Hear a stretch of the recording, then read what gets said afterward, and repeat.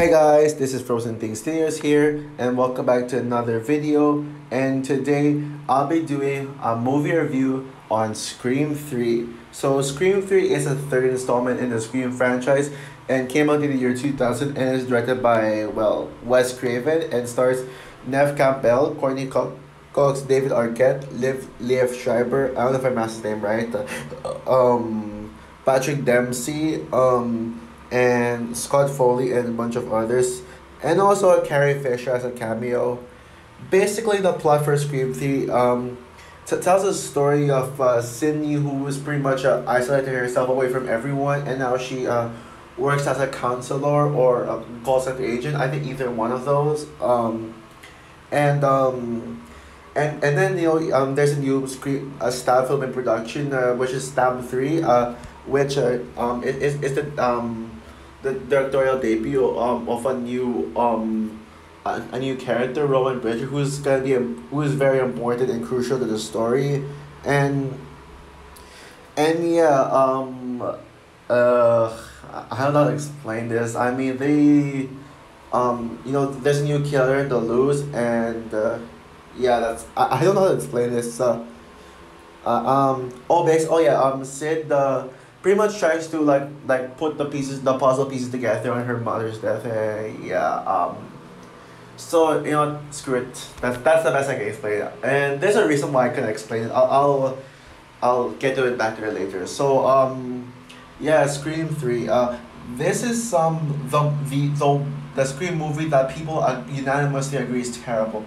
Actually, not really unanimously, because there are people who actually defend this movie, and if you defend this movie, more power to you. But yeah, I mean, this is the one movie that people were disappointed about. This is the one poorly received Scream movie, or I should say mixed. Yeah, yeah, sure. There are people who hate the new Scream movie. There are people who hated the recent Scream movies, Scream 5.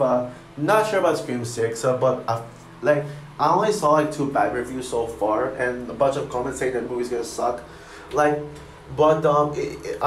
based on overall general consensus, this is the only Scream movie that people actively dislike, and probably the only one that got a rotten score. Even though Scream 4 almost did get a rotten, it was only at 60%. This one almost did, and yeah.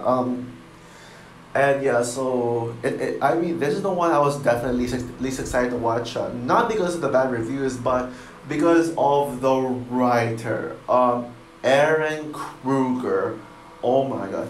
Now I'm a little more forgiving to Aaron Kruger after what he did with Top Gun Maverick. Now I don't think he did contributed much to the film. I mean, I feel like the only contribution Aaron Kruger did is not ruin Top Gun Maverick. I mean, you can probably easily guess that he barely did anything.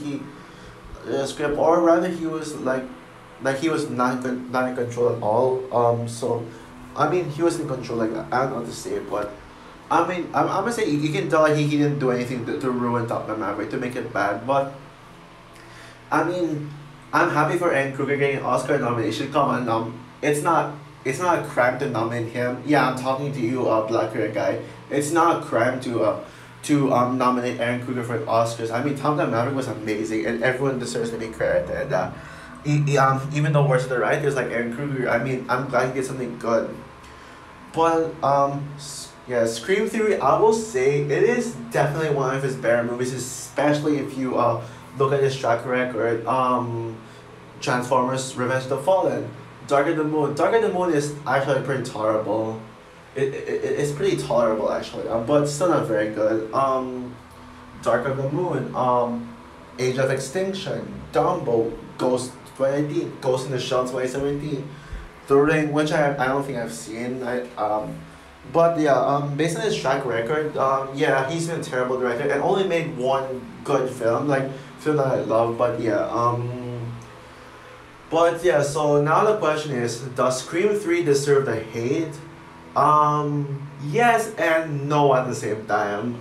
What do I mean by that? Well, the movie is not good, but at the same time, I think it's not as bad as people make it out to be. I mean, well, at least at the time, people would massively hate this movie so much, but now they're saying it's actually a little better. Like they're a little more forgiving, but it's still they still don't like it that much. And yeah, it's really not very good. I was willing to give this movie a chance since even the first time I never liked this movie to begin with. But even giving it a chance now, unfortunately, I think this movie might have gotten a tad bit worse than I imagined. Yeah, this, yeah, I mean, there's so much. Now, I will say this is not a god awful movie. This movie is not bad. I mean, definitely not as bad as a Black Critic guy said it is, but I mean, Critic guy is right when he said Aaron Kruger did ruin the Scream franchise because I mean you got some you can see some effort put into it with with Wes Craven's directing and the cast. I mean they were all trying to do their points, but Aaron Kruger's script, man, my God, his script in this movie was absolutely terrible.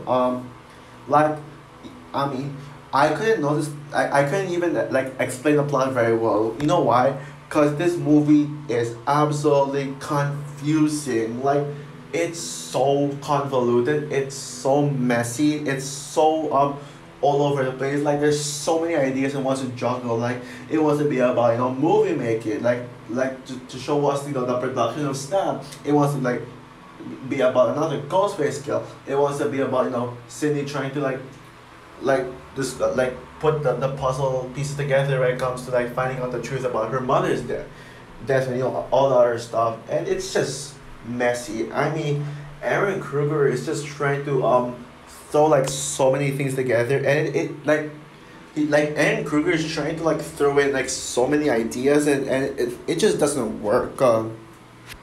Yeah, it just doesn't work.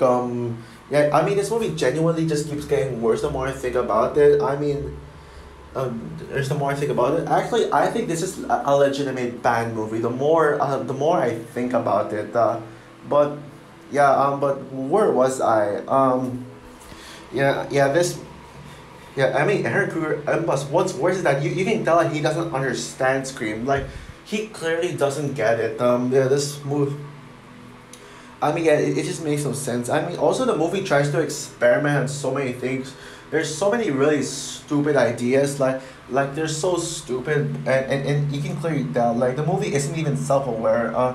Like, it tries way too hard to do meta, like, do a commentary on, franchise, like, trilogy, conclusions to the trilogy, but it doesn't feel self-aware. It doesn't feel like it knows what it's trying to do, and yeah, it's just, and also Ghostface Ghostface changing his voice, like I'm sure like this is the one that everyone talks about the most, the fact that Ghostface has the ability to change his voice to disguise himself as like to accuse someone else of being a killer when it isn't. It's smart on paper, but the way they use it in the movie, it's really dumb. I mean, plus I'm actually glad that the franchise tries to forget about that, because it's just stupid, and kind of like goes off the rails of like Scream. Like, it goes off the rails. It's just like mass killer or with just one voice, and everyone trying to figure out who that is. But yeah, oh my God, like, it's so stupid. Like and yeah, what else was there to say? Yeah, it's messy. Oh yeah, now let's talk about the worst character in the movie, and that is Roman Bridger. Oh my goodness. Oh my God. Roman Bridger is one of the worst villains I have ever seen in my life, period. I mean, he is just awful. Like, there is nothing good about him. I mean, he's not even a good character as a good guy. I mean, he's just such a blanded one-note character. But then when he's revealed to be the killer, I mean, yeah, sure, he is the killer, but like, what is his motive? Oh my God, his character writing is the main reason why I hate this film is because of his motives. Oh my goodness. So first of all, he's Sydney's so-called half brother. Well, I mean, the franchise hasn't even like said anything about Sydney having a brother. I mean, he didn't even know that she didn't even know that Roman was his brother, and like, it's so thrown in, like, and also the fact that he's like explaining about his mother, and I don't even care about her. Like what? Like oh. Like I mean, so he explains about his mother, but truth, I think he has I think her mother has like a different identity for like the movie, and I mean it's so confusing. I don't even care. Um, oh my god, like where do I even start with this? And also the fact that he was actually the one behind Sydney's mother's killing the whole time, like he was actually the one who who made Billy be like kill her. That is like contradicting what the first movie has established. That literally contradicts Billy's motivation. Like he was really the one who wanted. He was really the one killing Sadie's mother and had a reason. He wasn't just sent by Roman Bridger. I mean, did Aaron Kruger just watch the? Did Aaron Kruger watch the first Scream movie? No, I doubt it because I mean he wouldn't have made some like a contradiction as bad as this. My God. I don't know what else to say, but yeah. Okay, well, there are definitely some good things about this film as well. Some redeeming qualities to it. Um, some qualities to it. Where do I start with this? First of all, I will say this movie is not boring. Like, not very boring. Yeah, sure, there's definitely some boring scenes that maybe, like, lose attention. And only, got attention when I knew something big. Like, my attention came back to the movie when I knew something bad was going to happen. Like, danger was going to happen. The kills are really good as well. There's a bit more kills than the second one, and I think they're a lot gorier as well. And I mean, there were times when I actually got scared, like when Sydney's mother was calling out to her, and as part of Sydney's imagination, and then Ghostface just jumped right into her. That was a good jump scare, and also it was a good jump scare. And also the final battle is really fun, despite a really stupid motivation that pissed me off. I mean, it was still like the fight was so fun. Like you can deny that. The main three characters, of course, no denying that they're likable characters. Yeah, Sydney is really good. It's still good now. Yeah, sadly though, she was a little sidelined, but I mean, she had a really solid arc. Yeah, sure. Her, Sydney, like her arc about her trying to deal with her mother's death and like talking about it. That's a little repetitive from the first screen, but she did have a nice little wrap up. And she had a nice wrap up in the end. Although even though her character continues, I mean, yeah, sure. Even though Sydney's not gonna be in Scream 6, I heard people say that they actually did have a good reason as to why Sydney is no longer in Scream 6. And like from what I heard, and they did a good job of not trying to ruin her character and still trying to message her. I mean, mention her. I mean, not message. My bad. Gail and Dewey are solid characters. They pretty much got the focus throughout it. It's about them trying to investigate Ghostface. Now, I will say about Gail, I think this might be my least favorite Gail like version of Gail. Now, don't get me wrong. I'm okay with Gail. I think she's okay, but I mean she's a solid character. But what's with her look? What's with her hair? Oh my goodness. I mean, whoever. I mean, I'm sorry if I sound heartless, but whoever worked on the makeup for Gail, seriously, like you need to do better. Like you need to get like I was gonna say fired, but I don't know if I want to say it out loud because I know it will sound heartless, but whoever gave Gail that makeup, I'm sorry, but what are you doing? But anyway, Gail and Dewey, they have really good chemistry. I mean, I'm okay with them being the focus. Yeah, I mean, for the longest time, I thought Gail was better than Dewey, but now I think Dewey's better. I just really love Dewey. He's the best male in the movie. Even though Scream is pretty much bombarded with amazing female characters, Dewey's easily the best male in the movie. And what else is there? The soundtrack is really good. I think this has the best like music in the franchise, unless if you count the fifth Scream movie. This one probably has the best music. I mean, best opening logo as well. It has the best opening logo. And like usual, just like usual, the opening scene is the best part. I think the opening scene was pretty solid, despite the voice change, the dumb voice change. Yeah, really good opening scene.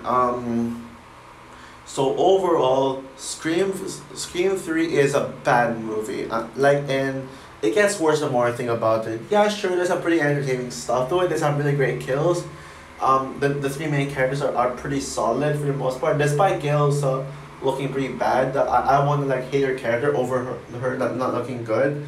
And and also like some a banger music and a banger opening, but I mean it's no excuse it's no excuse because Aaron Kruger gave like such a piss poor script, a horrible script, like I mean with an irredeemable villain, like a villain with no redeeming qualities. Now, I mean I see like the quality of the character, not the character like the person himself. Like one of the worst villains ever. And a plot that's just so confusing. It's so hard to follow. I just don't care what's going on. Despite some entertaining, like turn your brain off scenes. Yeah, this movie, yeah, it just made no sense. And yeah, and I think this movie kind of deserves a hate now. The more I think about it, and 41% Rotten Tomatoes. I absolutely agree with you. And yeah, so with that said, I'm gonna give Scream 3 a 4 out of 10. I gave it a 5 out of 10 on Letterboxd, but the more I think about it, the more it just gets worse. Yeah, thankfully this is the only bad Scream movie. So also for my review of Scream 3, what is your opinion on this movie? Do you agree with me that this movie is bad, or do you think that this movie is do you think this movie is underrated? Oh yeah, and also just a heads up, I reviewed this and Scream 2 back to back, so that's why I uploaded them like a few minutes apart, if you're wondering. So yeah, stay tuned for my review of Scream 4, the final Scream movie review leading up to Scream 5. No, Scream 6 I mean. Scream 5 already did a review of, so yeah. Bye guys.